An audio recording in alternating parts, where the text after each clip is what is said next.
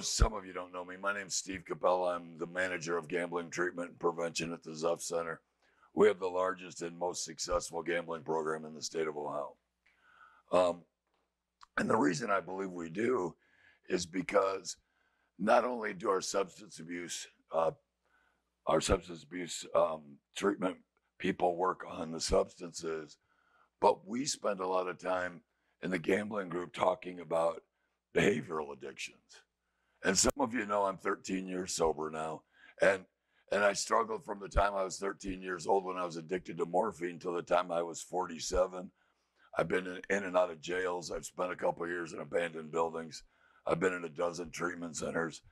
I was in this one twice in the 1990s. And I could never figure out why I kept learning about drugs. But I kept coming back to treatment centers. And when I got sober, I was exposed to the gambling program, and gambling is a behavioral addiction. And I thought, oh my goodness, this has always been my problem. This is what I never worked on. And so this group today is about substance-based addictions, but it's also about the behavioral-based addictions and the traps that we step in. It turns out that addiction is a giant game of whack-a-mole, and you pound it down in one place and it pops up in another. Has anybody ever played whack-a-mole? There's 16 people in the room and they're all shaking their heads, yes. And it keeps going faster, right? You pound down one mole and think about the story of your lives as our addictions progressed and we got older. Didn't it all keep happening faster and faster and faster? It took more drugs and less result. After the first time I was arrested, I started getting arrested more often. I started going to jail for more longer. I pounded down one thing, that pops up in another. And so this is a way to explain that. And we're going to have a lot of fun today. Now remember that the video camera cannot hear you. So when I ask you to shout something out, I will repeat it. But if we start having a conversation, it will get completely lost and we'll have to cut it out. So let's talk a little bit about substances that we can become addicted to. Now, remember I told you before that I was addicted to morphine at 13 years old. And when all the other kids were learning to spell and punctuate, you know what I was doing? Drugs. All right. So if it's a complicated word, you better be able to help me spell it, or can we all agree that's just the way we're going to spell it today? Yes. Okay. All right. So let's first talk about the substances. And I think substances are easy to get because we're in a recovery housing unit. Most of us have just come out of substance use or abuse treatment programs. What are some of the substances that we can become addicted to? Beer.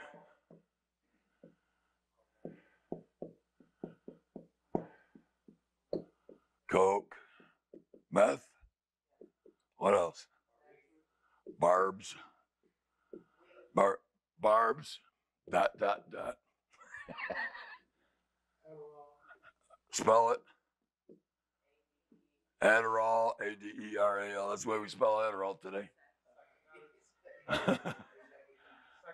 Psychedelics. Let me spell that. Psychedelics. LSD. How about shrooms? You know what? The first time I ever did mushrooms, I was like 20 miles from home. I was driving, and I had bought a quarter ounce of mushrooms, and I didn't know how many to eat. So I ate the quarter ounce of mushrooms. And trying to get home, the whole world started melting.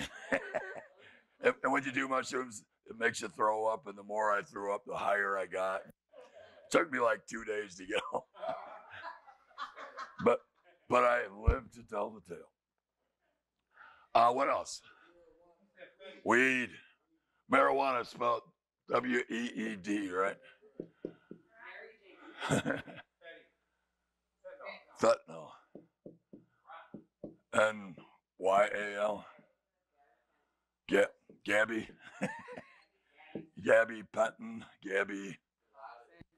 Dilaudid. I don't even, how many letters are in Dilaudid? Dells. Buttons. Buttons. Perks. I'm sure eventually someday there will be a pharmacy tech watching this going, what is the matter with these people? Peyote, I can't spell it. I'd rather put it on there. What else? What are the other? There's ecstasy, X, PCP. What are the other drugs? Molly.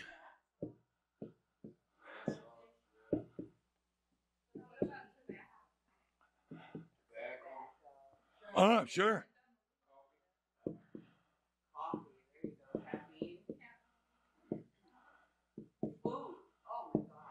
Well, we're going to talk about that one. What other drugs? What other? We got a pretty good list going here. Anything you guys think of anything else? Inhalants. Oxy. Inhalants. Thank you very much. One of the first things I was ever addicted to was sniffing model airplane glue back in the day. Inhalants. Janine has a master's degree in English, and she's over here just shaking her head in shame. Okay. Acid. Oh. Special K. I don't even know. How about what's that stuff? K2. K2, yeah. Look, it's pretty easy to understand substance-based addictions. And so, you know, as time goes on, I've asked a few thousand people this since I started working at the Zepf Center 10 years ago, how old they were and what was the first thing they ever got high on. And the number one answer always in every group of people is ding, ding, ding, about 12 or 13 years old. And it was usually weed or alcohol. But whatever the first one was, the other one almost immediately followed, because then it was about access, right? If I knew the guy that would sell me weed, he would sure go down and buy me some beer. So I finally got the hookup that I'd been looking for. And for me, I think I always knew I was going to get high. It was just a matter of time. But it turns out that there was a bigger trap. And in the 35 years I spent earning my bastard's degree in drug abuse, I discovered later that I was also troubled by a whole bunch of behavioral-based addictions. And I'm going to write these down in an order because I'm going to talk about them in a certain order. And the behavioral addictions are, wait a second, media, and we'll talk about what each one of these mean. These are called process addictions, by the way. Relationships.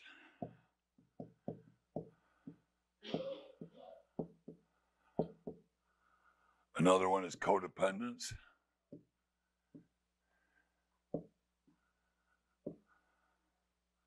Another one is performance.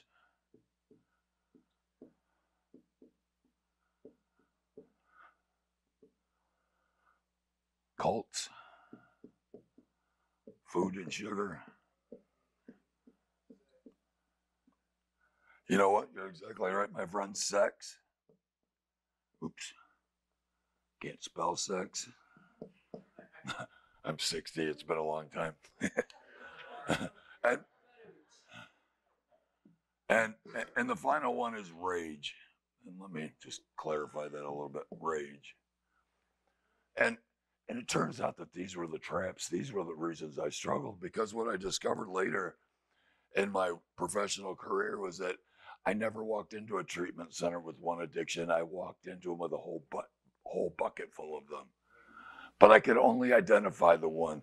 It was the one I thought it was. And so let me ask you as a group of people a question. How many people started gaining weight when you got into your treatment programs? Virtually every hand has gone up. And, and let's talk about what the nature of addiction is. The nature of addiction is I take something external to me, a behavior or a substance, and I internalize it for one reason only. It has nothing to do with triggers, has nothing to do with coping strategies. I never did anything because of brain chemistry. I never considered my brain chemistry. I did everything I ever did was because it made me feel the way I wanted to feel at that moment. If I was too high one way, if I was doing too much cocaine, I needed some Xanax to bring me down. If I was too drunk, I needed cocaine to bring me up. Everything I ever did was about making me feel the way I want to feel. So the reason I start to gain weight, because let's think about it, what is the nature of addiction? I take something that is external to me and I internalize it for one reason only. It makes me feel the way I want to feel.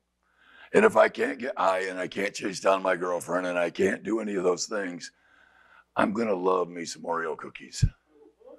I'm gonna walk past the bag of potato chips and I'm just gonna take a few every time, but I walk past it 30 times a day. This is a true story. My mom swore that I was addicted to animal crackers. She said she used to tell everybody, the whole family, at the reunions, I had her trained to bring me animal crackers when I was just a little baby in the crib. Before I could walk, before I could talk, I'd be in my crib. And it was a different time. I was born in 1961, but I would be fed and clothed and screaming my head off. I would be inconsolable until she brought me an animal cracker and I would shut up until it was gone. And then I would immediately start screaming again until she brought me another one. And that was a trait I carried with me my whole life. And if you've ever seen anybody in the front of a treatment center who wasn't going to get their animal cracker today, you probably know exactly what I'm talking about. That oh my God, I'm going to die and it's all your fault stuff. And all the victimhood that comes with that. But I grew up and it wasn't, I got to tell you, I still love me some animal crackers. Right. Thank you very much. The plain animal crackers, as we all know, are for children. The ones with the pink frosting are for adults. And does anybody ever eat like one or two animal crackers, or do we have them by the handful until the bag is gone? Because that's the way I roll, baby. I'm addicted to everything. My mom talked about that until the day she died. That was the story she loved to tell. Later in my life, it was about blue popsicles. My family figured out they could control me with blue popsicles. I would do my homework. I would cut the grass. I would do whatever it was they wanted me to do for blue popsicles.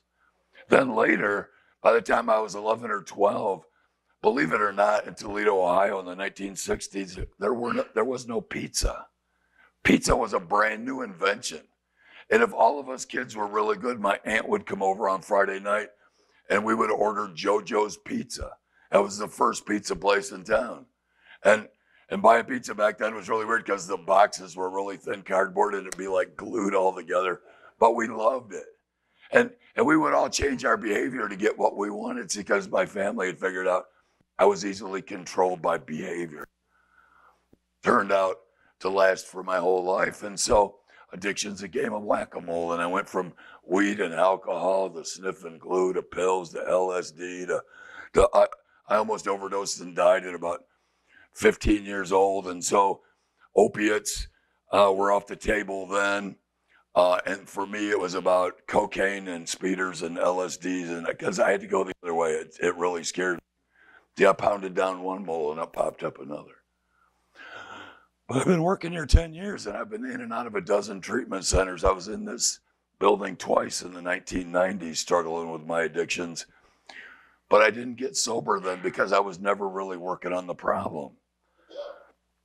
It turns out that there was a whole bunch of other things going on in my life. And I think the one thing that's not on this list, that if I were to develop this list, I think I would add this: criminal thinking,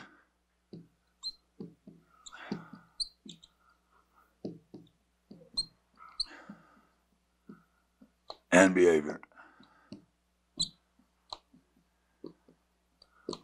You guys ever like, I'm not going to do drugs, I'm just going to sell them? How does that work out?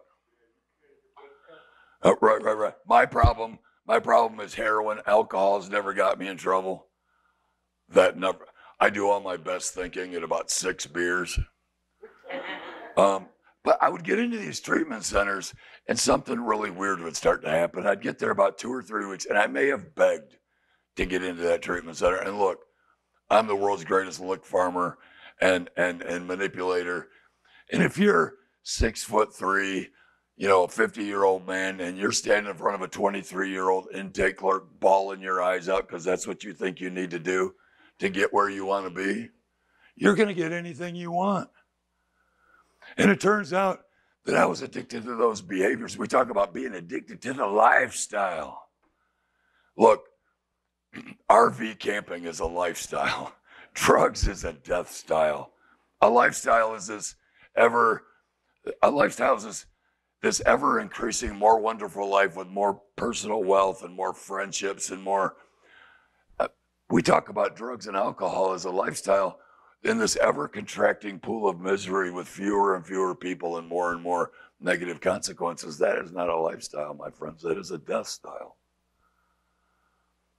Remember the old TV show back in the 80s, Lifestyles of the Rich and Famous? Do you remember when they came out with Lifestyles of the Drunk and Stupid? Yeah, I did the pilot episode for that. It was never released. But it was a hell of an episode. You should have seen it. But it turns out that I had a whole bunch of other things going on. It turns out that I was engaged in these behavioral addictions long before I ever did drugs. Long before I ever got high, it may be 10 years old. In 1970, if you wanted to play video games, you need to go to a video arcade. And when you go to a video arcade, it costs 25 cents. Well, 8-year-olds and 10-year-olds don't have 25 cents, especially not then, because that was like $2. And I would steal money from my parents back then to go to the video arcade. And I'm going to tell you, my friends, we all chewed the same dirt. But for me, walking out of a video arcade when I was 10 or 12 years old, walking out of a crack house, walking out of a bar after drinking for 12 hours, or because I'm a problem gambler, walking out of a casino after 12 hours is the exact same experience. That gut-wrenching, horrible, I would do anything. I'll be in the crack house trying to sell my shoes or get a front. I'll be in the casino walking around for hours trying to find, back then there were coins in buckets or a credit or $1, or walking around trying to borrow money. I would be in the arcade looking as a little kid trying to find a machine with a credit left in it. It doesn't matter for me, drinking, drugging, gambling, or media, video games, cell phones. I have an iPhone that has absolutely 0 apps on it. And the reason why, because if I go down that road, I'll never stop. Anybody know anybody who's addicted to their cell phone? Anybody know anybody who's addicted to texting? You ever been out to dinner with someone who's addicted to texting? And it's like, look, we're recovery people. There's a good chance we need to have some really hard conversations with some people we really care about. And I'm sitting at dinner and I'm trying to talk to somebody and they're like, and I'm like, no, please, this is really important. Just set that down for just 1 minute. I'm like, please, just give me 1 minute. Oh my God, look, this guy's dog just took a poop and it looks just like a squirrel. I'm like, I'm trying to talk to you. This is very important. Or do you know that guy, 40 years old, in and out of treatment 10 times, finally convinces his parents what he really needs to stay sober is the brand new Xbox game console. Now he's living in recovery housing. You know these guys, right? They're living in recovery housing. They're playing video games 24 hours a day. And yeah, they're not getting high, but they're not going to work and they're not paying their bills. And if you are in a recovery housing unit, here's your job. Your job is to build a place to go to. Because if you don't build a place to go to, you can only go back to where you came from. And we already know what happens there. And you've probably proven that a few times already. Because if you're in a recovery housing unit, you're going to need $3,000 to $5,000 to move out, to buy some drapes. You ever moved into an apartment with a spoon and a blanket and a roll of aluminum foil to put on the windows? That's crappy. You're going to need all these things to create a life. Look, you can't get into a treatment center for a media addiction. Go back down to our intake department, walk in there and go, my God, I think I'm addicted to my phone. I'm addicted to video games. I'm addicted to texting. I'm addicted to watching TV. All I do all day long is watch TV, and I haven't gotten a job, and I haven't cleaned up my mess, and I don't go to meetings, and I don't do anything because I have a media addiction. And you know what they're going to say? We don't know what, we can't help you. But here's what happens. I'm going to time out of recovery housing. Mom's going to get tired of my crap one more time and tell me to leave. And when all my stuff is sitting on the curb and I've got nowhere to go and I am miserable, have you ever been so miserable you said to yourself, if it's going to be this bad, I might as well be high? Here's a person who pounded down a drug addiction and up popped a media addiction, and they never recognized it as a media addiction. But it chopped their legs out just as surely as the drug addiction did, because when I was desperate and miserable and had nowhere else to go, the only thing I could think of was I might as well be high. And that got me back into the next treatment center. The next one is relationships. Look, many of us come in relationships, and that's another animal. And if this applies, it applies. And if it doesn't, let it fly. But there's nothing worse than a match made in treatment. A match made in therapy. It's the most beautiful. No, it's a mess, because you know how we do it. We're like,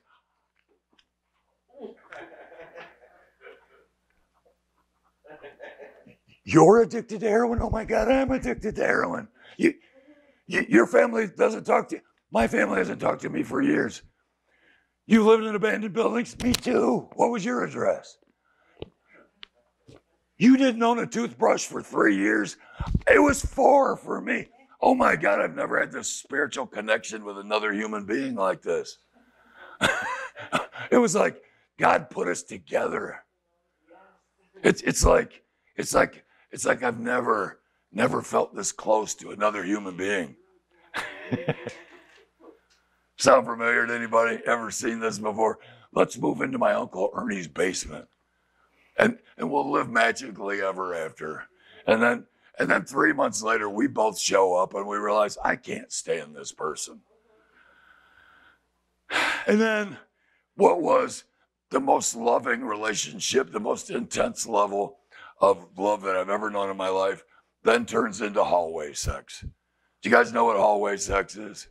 Hallway sex is when you both wake up in the morning and you're walking to the bathroom and you're like, fuck you, fuck you. But we can't split up, right? Because we have relationship addictions. And if we do, I'll rip half of your guts out and you'll rip half of my guts out, and I will be inconsolable until I find another weird ass relationship to get into. And this is a true story. It's a little weird, but it's true. I'm 45 years old. I'm living in my mother's basement. The story is I'm taking care of her, but the reality is she's taking care of me. All right. Every once in a while, I would tell Mom, look, I want to go down to the bar. I was unemployed, hadn't worked in years. She would give me $20 just to get rid of me, I think. And I would go down to the bar to find the girl of my dreams. I'm not particularly good looking, but I guess I'm sort of funny or something, maybe, because I could usually get the job done. And I could find the girl that would go back to Mom's basement with me. But I always found like one insane girl after another. And I could never figure it out until I got sober and I realized Steve, you're a crackhead, unemployed, living in your mother's basement. Little girls don't grow up dreaming about unemployed crackheads living in their mother's basement. If you find the girl that wanted to go home with you, she was crazy to start with. One crazy relationship after another. But here's the thing. And if you think about it, and look, I don't want to overstate this because people do find long-term relationships. My wife in recovery, but I was 3 years sober, and she was way more sober than that. But not in a treatment center. But I done it. I was in jail in a work release in downtown Toledo and met the girl of my dreams that turned out to be a nightmare. I met her in jail. What did I expect was going to happen? My whole life has been media addictions and relationship addictions, but when my heart is broken and I'm inconsolable and all my stuff is back out on the street, have you ever been so miserable you thought, if I'm going to be this miserable, I might as well be high? And then there's Gumball Machine on the phone. You know why we always call them Gumball Machine? Because you give him $20 and he goes, and up comes a $20 piece. Over and over and over again. Stay away from Gumball. Stay away from Cotton Ball. And if they say that peanut or popcorn, their girlfriends are coming, don't show up. The next one is codependence. We talked in the last episode about most of us came into these places with a $200 or $300 a day drug habit. That's between $76,000 and $109,000 a year and no job. Where's the money come from? Well, think about it. We become the greatest lick farmers in the world. We did an episode on what that means. We're the greatest manipulators. And I built this whole herd of people around me that are all helping to support my habit. And because we know how we do it, right? We go to Job and Family Services and get the food stamps, which you trade for the dope. Then we go to the church and get the food. I need the double dose. They cut me off food stamps. And then I trade that for whatever I can get for it. And then I call mom, yeah, I need $100. You know how we do it. We talked about it before. Codependence isn't a problem. It makes the world go around until it becomes codependence. We're the world's greatest lick farmers and manipulators. And if we're truly, this was the trap. I would sober up and not do drugs, but I was still trying to manipulate the hell out of everyone I knew to get everything I wanted for free. Look, I'm a convicted felon, and I thought my problem and the reason I couldn't get a job was because I was a convicted felon. But that turned out not to be the truth at all. My problem is that before I was a convicted felon, I was an unconvicted felon. The reason I had trouble getting a job was I had no permanent address. I had no references. I had no job history. If I'd even known how to put a resume together, it would have been a blank sheet of paper with my name on it. Those were my barriers. Not that I was a convicted felon. Convicted felons, I mean, there are some crimes, but for the most part, convicted felons get hired for very good jobs all day long. I'm a convicted felon. Codependence. When I'm still trying to get my $100,000 a year from everybody, and I'm still not getting a job, and I'm still not working on my recovery, and I'm still, look, we're in recovery housing, right? I worked on a residential unit for many years, and I would hear people on the phone, yeah, Mom, yeah, no, it's nice. It's really nice here. No, the food's free. Yep, no, but the food's free, but it's $1 a day for a spoon and a paper plate. Yep. And, oh no, you can come and visit, but it's $5 a day for a parking pass, and you got to pay it a month in advance. No, you can't. Bring it in cash. Bring it in $1 bills. Because I have to go in the back room and put it into a special vending machine. And then I will tell you what number you can park in. But sometimes you just park in anyone you want because people don't pay attention to the numbers. And people are, And we are still manipulating, and we are still lick farming. And we are still engaged in all these codependent relationships. But look, it's hard to work on these things. It's easy to show up at a meeting and play video games or text or engage in trying to seek your other favorite thing in life. Because you know that you ever go to an AA meeting and everybody's in the back row talking to the boys are talking to the girls? You know what we call that? Relapse row. Because nobody's there for the meeting. They're all there trying to meet the love of their life or whatever it may be. The next one is performance. Look, in the basement of this building is a gym. And there's a few guys around here and they're like, good morning. Good morning. We even got a program. There's a recovery program in town. It's all based on this. Good morning. Good morning. Good morning. How are you today? I am excellent. I'm modeling my thigh muscles. How are you going to stay sober today, Joe? I'm going to do 30,000 pinky pull-ups. I'm doing 250 single finger push-ups. Good morning. Which way's the cafeteria? It's that way. So performance can be, taking any part of my recovery too far, like exercise or whatever. And there's nothing wrong with that being part of recovery. But how many people in this room are really good at building up a good life and tearing it apart? Building up a good life, virtually every hand is up. Build up a good life, tear it apart. Build up a good life, tear it apart. Build up a good life, tear it apart. Over and over and over again. Look, I'm going to tell you something, and I've talked about this before. People who struggle with addiction are some of the brightest, quick-thinking, most adaptable, resilient, resourceful people on earth. You got to be to pull this off. I wake up every morning hungover, dope sick, half my brain tied behind my back. I need to come up with $300 to get it done. How often do we fail? Never. Or because we're relentless, we will never give up. It goes to the codependence, it goes to performance, it goes to a whole bunch of behavioral addiction and problems. My problem is I'm really smart, I'm really quick, I'm really likable. But every good deed that I do is to cover up an evil intention. I'll do you a favor, but I'm going to call it back one of these days. I'm always setting the stage for my next lick, my next come up, my next hustle. Performance addiction. I'm really smart. I can get the car back, the girl back, the apartment back. They hauled all my old furniture out to the street, so I gotta perpetrate like I got some recovery going on. I got a house full of rent-a-center furniture.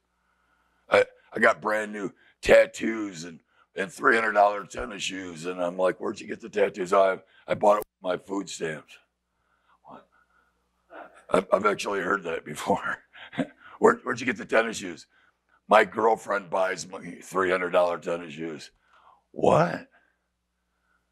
Would that be, what is the problem when your girlfriend is buying you $300 tennis shoes or tattoos? We seek out the people. We seek out other sick people. For every taker, there's one that has to be a giver. I don't know which are sicker, the givers or the takers, but we find each other. We have relationships and codependence and performance addictions. And performance is really sinister because we all need it. See, the problem with performance addictions is we need them in their life. Drinking, drugging, and gambling, I can put up on a shelf, and in no way does that diminish my life. But sex and media and relationships and performance and food, I need food. All these things, rage will keep me alive.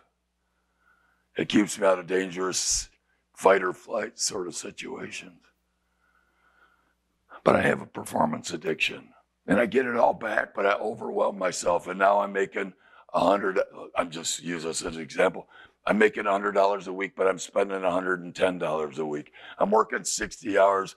I'm mad at my boss. He won't give me more hours. I'm completely overwhelmed. I'm completely frazzled. I say, oh my goodness, I need to go to college. I need to go back. I'm completely unprepared. I'm already overwhelmed. I sign up for college. I go get my FAFSA money. I get $50,000. I buy more tennis shoes, more jeans, more tattoos, all the things you need to start college, right?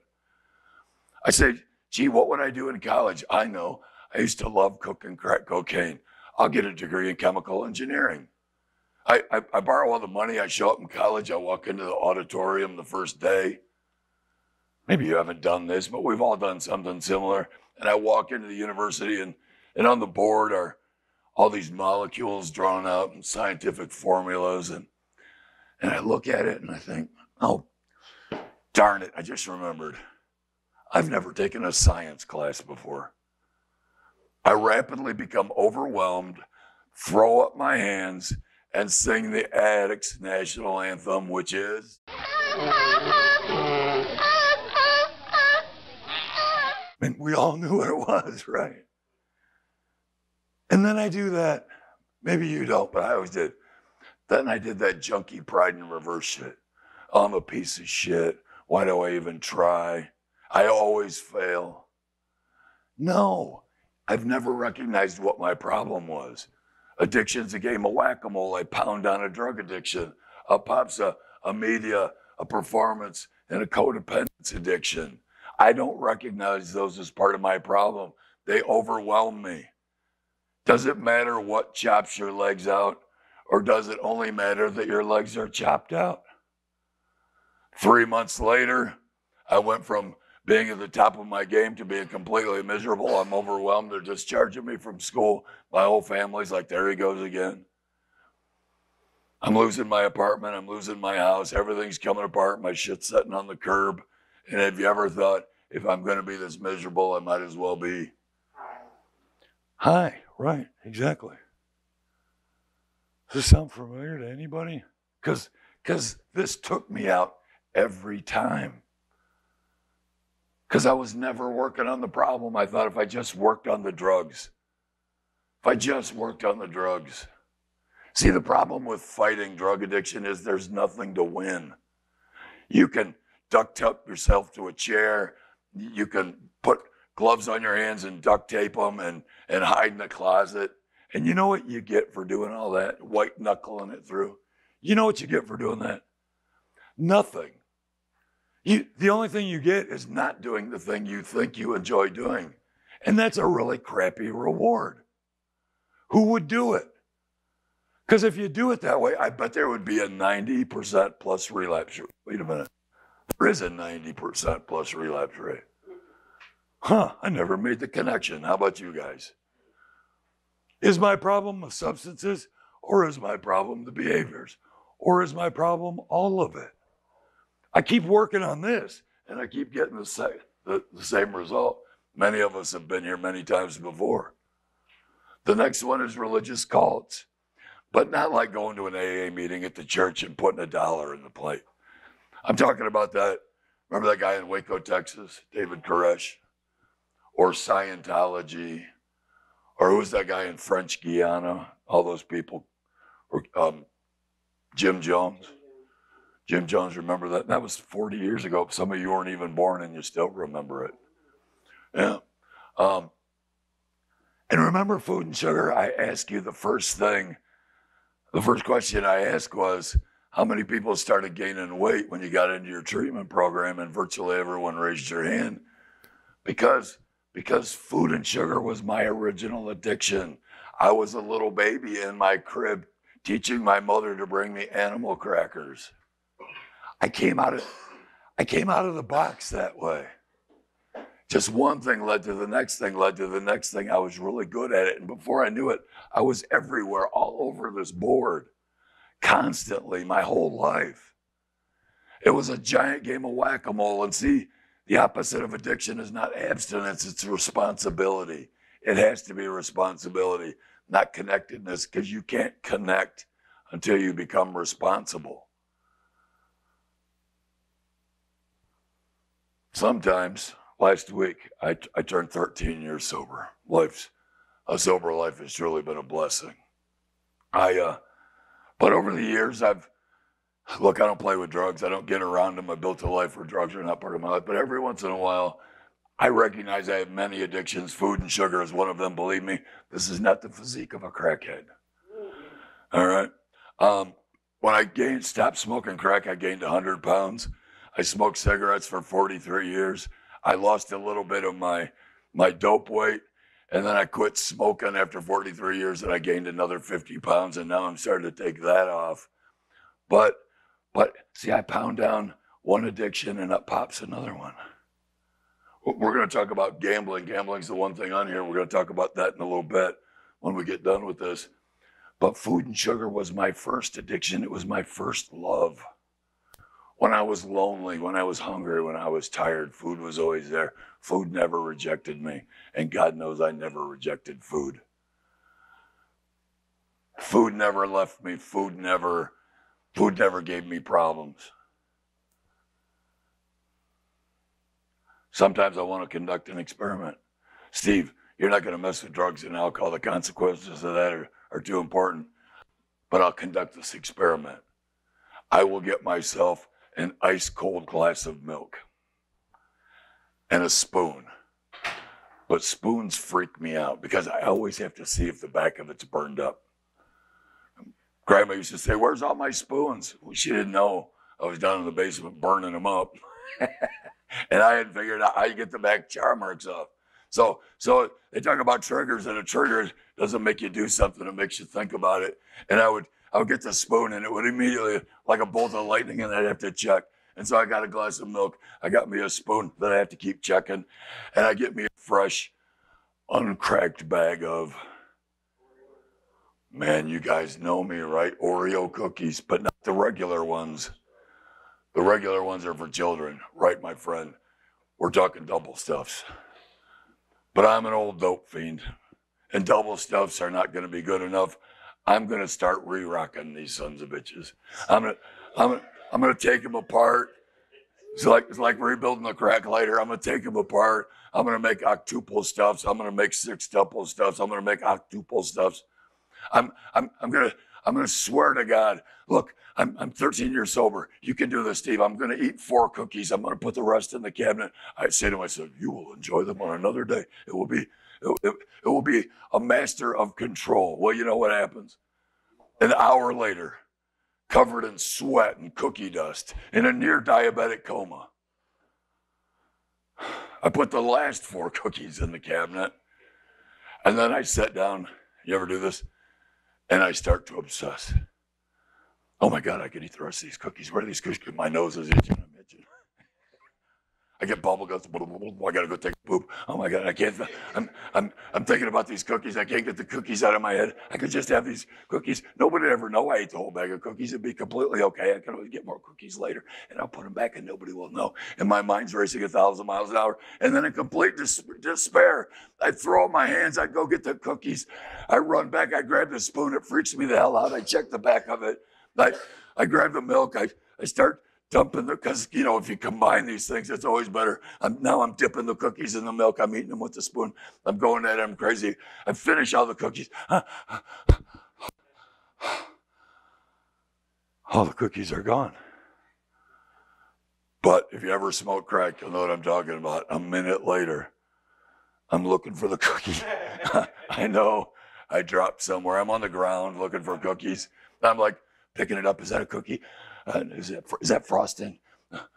Oh, it's crack. The one time in my life I actually found a piece of crack on the floor, but I was really looking for cookie frosting. It turns out I'm still an addict. And what I had to come to understand about myself was I was always going to be an addict. Look, I'm 60 years old. I don't struggle with these addictions anymore. But in order to lose weight and get control of my diabetes, and I just had a donut, thank you very much, I had to go on Nutrisystem. Because apparently I don't know what a portion is. I thought a portion was like a giant dog food bowl full of spaghetti, but a portion's apparently about this big and fits in a teacup. You ever see the little bag of peanuts? And, you know, it's only the bag of peanuts is this big. and it says 7 portions, 7 servings. I'm like, wait, what do you do with a handful of peanuts? Look, I always go back to my old addiction because when my heart's broken and I'm bored and I got nothing to do and I can't do any of this, whenever I walk past that bag of chips, whenever I walk past those Oreo cookies, look, we'll continue to gain weight until we understand what all of our addictions are. The next one is sex. And it's not hard to understand how sex is an addiction all by itself. But when you combine sex with drugs and alcohol, it takes a life of its own. Look, if this applies to you, it applies, and if it doesn't, I get it. But it definitely applied to me. Alcoholic sex was stupid. Anytime, anywhere, bathing and teeth were apparently optional. Crackhead sex, you'd plan it for days. It never, bridge up, bridge down, it didn't matter. Nothing was going to happen. You could get on the road, but you never got to the destination. We haven't had a drink in 5 days, and the only time you finally get around to having sex is while you're waiting for the dope man. But you've been high for 5 days. Nobody's had a drink of water. You're like, you're having sex, and it's like, the room is getting hazy. Are you smoking a cigarette? She goes, no, I think the rubber's burning. And but then the meth head in me goes, oh my God, quick, we need lubrication. Quick, go drain the oil out of the car. So he drained the oil out of the car. But opiates are the best, because I don't know if you've ever done this. You ever, most heroin addicts will say, I've never nodded out, but most alcoholics say they've never had a blackout. I have experienced both.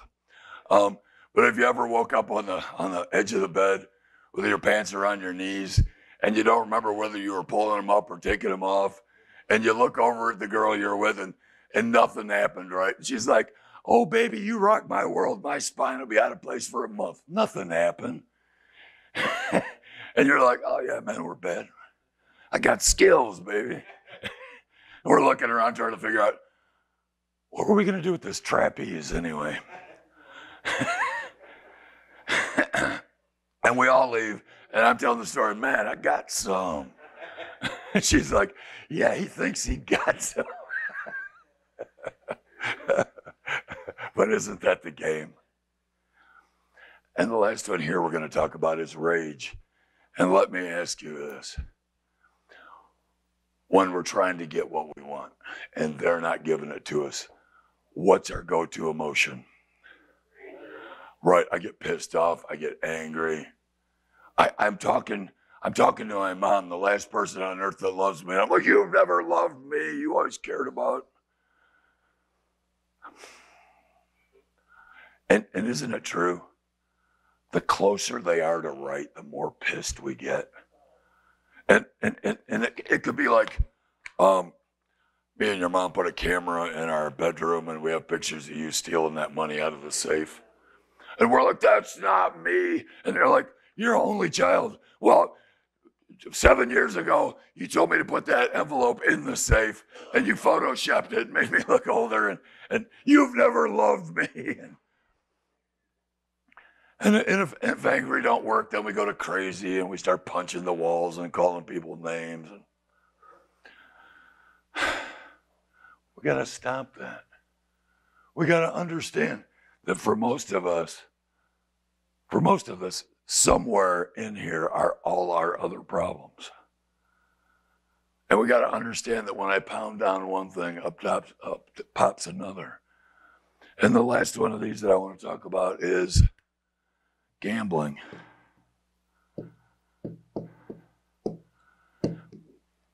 Gambling is called the hidden addiction.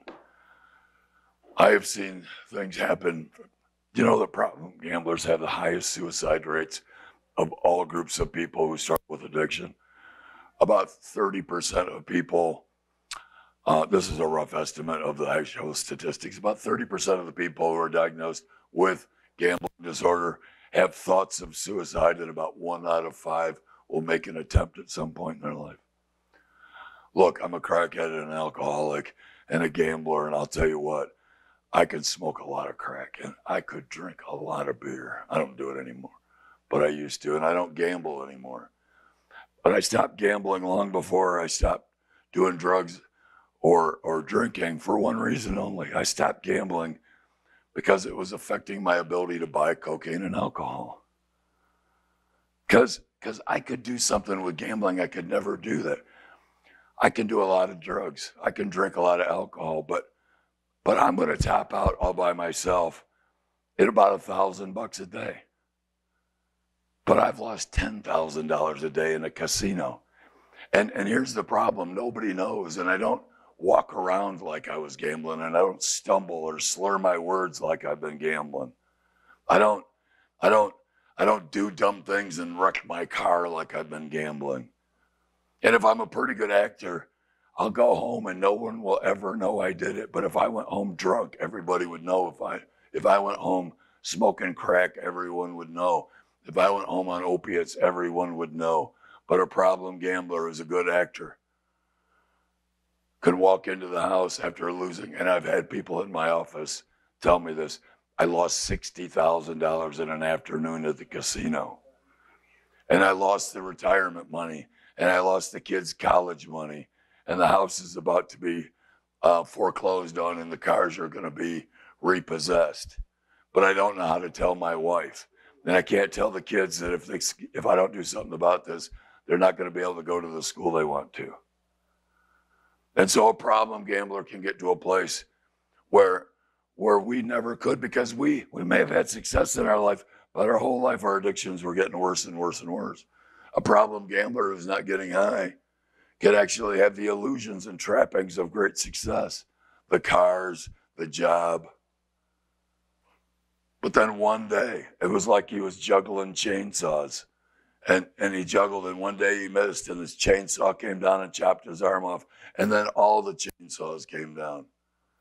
And could you imagine living in a certain level of affluence and coming home and telling your wife or your husband, you know, honey, I lost my job today. And she goes, it's okay, we've got our savings. And he goes, no, you don't understand. I lost the savings gambling. And she goes, it's okay, you got the 401k. No, that's been drained out. Well, we'll sell one of the cars. No, I'm sorry, honey. I got payday loans on those cars. Well, we got the college money. I'm sorry, honey. I lost that last year. And could you imagine when she goes, we're going to get through this together. And you look at her and you go, actually, honey, I was fired from my job for embezzling, and I'm probably going to go do a couple of years in prison.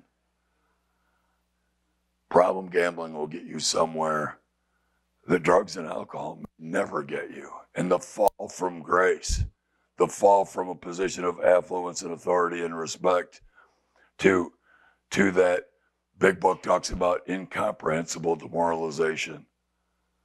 And then there's that thought, and we've all thought it, they would be just better off without me. And a gambler can get there so easy. And that's why problem gambling is such a problem, because statistically, let me share the story with you. My wife is in recovery, but she is not a problem gambler. We went on a cruise ship. Don't ask me why. A person in recovery who doesn't drink, drug, or gamble gets on a cruise ship. I love being in the ocean, but it is a giant bar and casino. But so this is a few years ago. My wife's not a problem gambler, and she goes, hey, I want to go down to the casino. So it had been a long day and my feet were sore, and I'm like, I'll watch a movie in the room. How much money do you want? She said, give me $100. I opened up the safe. I gave it to her. I rented Guardians of the Galaxy or something, and I'm laying on the bed with my Diet Coke watching, and she leaves, and the movie, and the credits just ended. The movie's just starting, and she comes back. And I'm like, what'd you forget, babe? And she goes, no, I won $300, so I left. And my gambling addicted brain's like, what are you doing? You should have saved and won $5,000. Today was your lucky day. And she goes, no. She goes, the only way to win is if you win, you leave. And I'm like,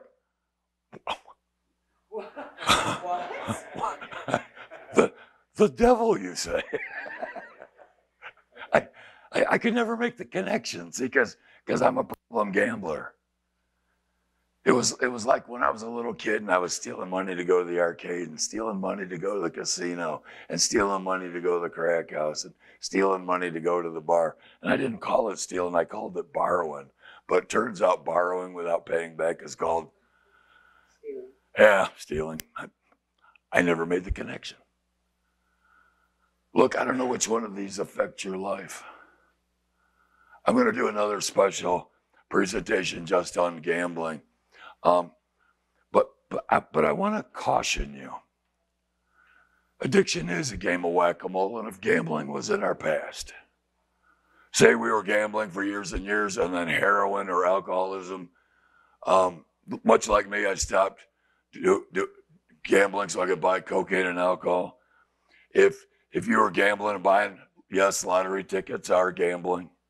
Going to the casino is gambling. Poker is gambling. If gambling was part of your past and you make it part of your present, what do you think the odds are that it may become your next major problem? And so we have to be aware in our life that addiction is a game of whack-a-mole. And just like most of us have been all over this side of the board, most of us have been also this side of the board. If I don't figure out what my full problem is, because here's the fact, you can only have one recovery. Could you imagine how exhausting it would be to have a weed recovery, an alcohol recovery, a heroin recovery, a sex addiction recovery, a media recovery, a relationship recovery, and be on a diet all at the same time? You can only have one recovery. But you got to figure out what all your problems are so that it can encompass everything. When I met my sponsor in AA, we talked about all the addictions in my life. Because if the opposite of addiction is truly responsibility, then the challenge for me was to find out how to be, there's nothing responsible about any of this behavior. But I had to find a way to find the thing that always eluded me: balance. How do I have balance in my life with media and relationships and codependence and performance and not cults, but food and sugar and sex and rage and drinking, drunken, and gambling goes on the shelf, because in no way does that diminish my life. Because this isn't about just substances. This is about our behaviors. And I hope you think about this and cook this into your recovery plan, because the solution is simpler than you think it is. But I'm pretty sure for most of us, the problem is more complex. We simplified the problem and make the solution very complex, and we always fail. But we have to understand we have a complex set of addictions, but the solution is very simple. Start practicing responsibility in all the areas of life. Responsible use of media, responsible relationships, being responsible in performance, not overwhelming ourselves, because it doesn't matter what knocks our legs out. It only matters that they were knocked out. And I want to thank every one of you for participating today.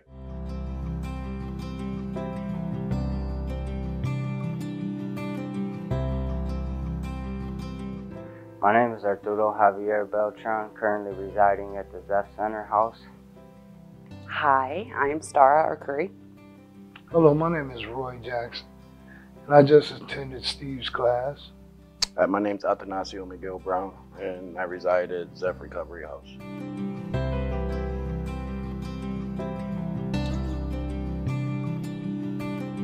I learned about addiction and behaviors, that the addiction isn't so much as important as the behavioral aspect of it. Behavior is like a root underlying cause of the addiction, that the addiction is only 10% of the actual problem.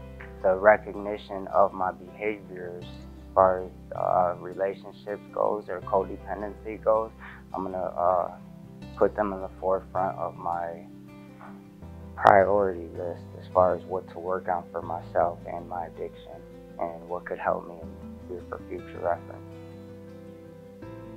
Behavior has a lot to do with addiction, and it's pretty much the underlying cause of it. And a lot of the behaviors that are learned are from way back when we were kids, way back when we were babies. The things I learned today that I'm going to start on right away is the codependency and the relationship things. I've been in a facility 4 times now. This will be my 4th time.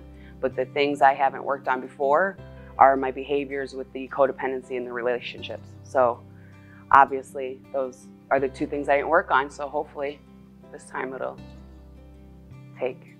I learned that I have core problems that I really didn't evaluate before in my attempts at sobriety. Yes, I have to reevaluate my relationships and, as others said, codependent. I just didn't recognize that as being one of my major problems, but today I realize it is. I always felt like people owed me something, but it really was the opposite way. I really owed them because I was taken. With me being in recovery, I learned that 10% of it is drugs and the rest of it is behavioral, so I'll be able to apply that. Knowing that gambling's not just with money, I'm gambling with my life every time I use drugs and the way I use them.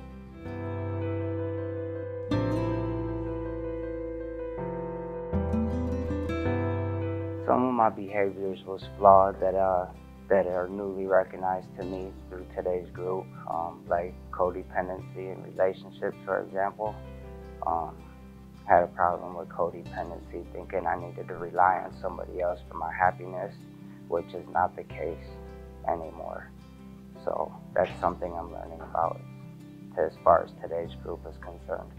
Yes, behavior was a trap in my addiction. Yes, I got comfortable and afraid to change.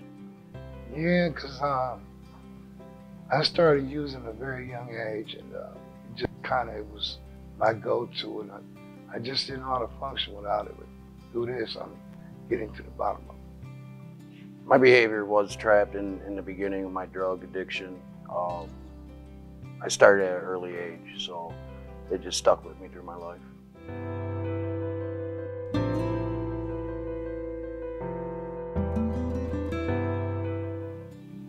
Absolutely not. I don't see why someone would take it offensive. I think the more knowledge, the better. So for someone to take this offensive, I have no idea why they would. No, not at all. It was real. Sometimes when something is truthful, it's hard to watch, but I didn't find it offensive. No, never. I didn't find this presentation offensive at all. I actually learned a lot from it.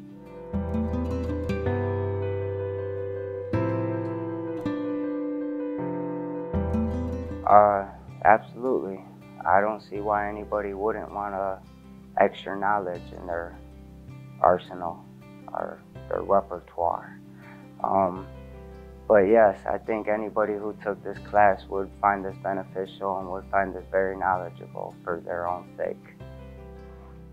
I definitely think others, especially family, would benefit from the information, because if they're ones that are going to be supporting you or helping you through your recovery, any information that they can get to better help them understand you is helpful, I think. So, and I think knowledge and education about addiction is key.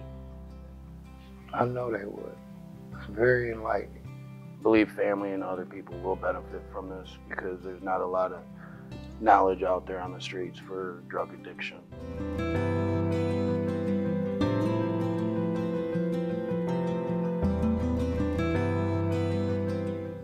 I think the facilitator is a very funny guy. He's pretty hilarious and humorous, so kudos to him. You know, I've been to a few of Steve's groups, and he does make it fun and he makes it humorous, but that's what I like about it. It's truthful, and you can always learn something.